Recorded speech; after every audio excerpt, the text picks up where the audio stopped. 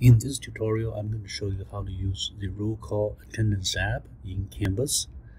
You will see that I have attendance listed on my course menu. That's something you need to make available on your course menu.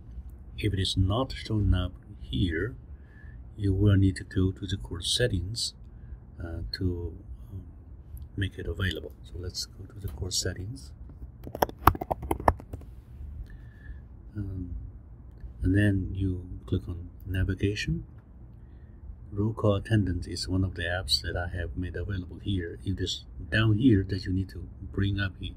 You need to bring it up here for it to be used. Okay. The second step is, once it is available here, the second step is to make sure it's going to the right category in your assignments. You will see that you have a lot of assignments here. Attendance and participation is a category that I created so that I can just list this item only without this roll call attendance messing up other categories. So make sure that it goes to some kind of attendance and participation kind of category. So once you have done that, you can go to roll call attendance to take your attendance for the day. You can just mark everybody as present. Let's go to another day. Let's say February 7th. I want to mark everybody as present except Mary Jones. She's not here, so I click on her name, and then it will show as not present for that day. So how do you know how many times Mary Jones has missed the class? You click on more. You will see here there's a present 1, late 1, and absent 1. Okay, and this number will change as you mark more on Mary Jones. So I'm going to mark her as absent another time. Look at more, you will see Mary Jones has been absent twice. So this is something you can see.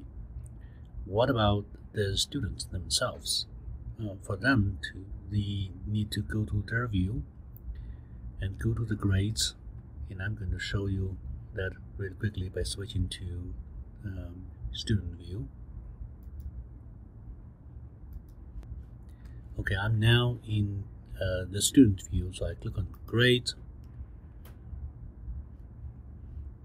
and I will find roll call attendance. It is called roll call attendance. If I can't find it here, I probably should search roll call attendance, and then click on this roll call attendance here.